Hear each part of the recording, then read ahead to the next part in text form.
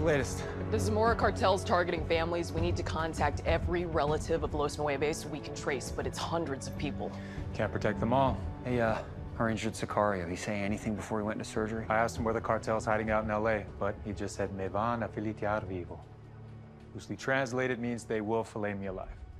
Red and I just managed to ID him. Turns out he's Ulan Zamora's right-hand man. Which means the DEA's plan worked. Ulan's gotta be here in LA. Gonna get this up to my boss. Thanks, pal. Yeah. Warming up to our pals from the DEA? At least they're on our side now. Hey, real quick. A vice cop I know used to work with Hicks. She tipped me off to this. LAPD 1989 Man of the Year. Is this what I think it is? Mr. September will make a hell of a conversation piece honoring Hicks tonight. Oh, man. This is great.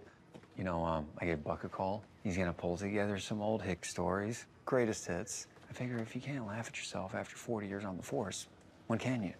I heard we ID'd our cartel soldier. What are you hiding behind your back? Nothing. Give it to me. Don't make me. Come on, knock it off.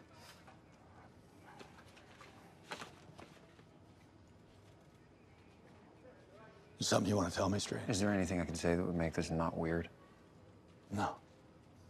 I spoke to Agent Boyle on Marcus's behalf, and unless he and Shorty have some way of turning Ulan over to the feds, there's no deal to be made.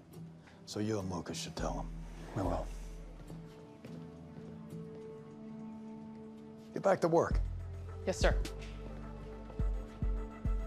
Look, Muriel,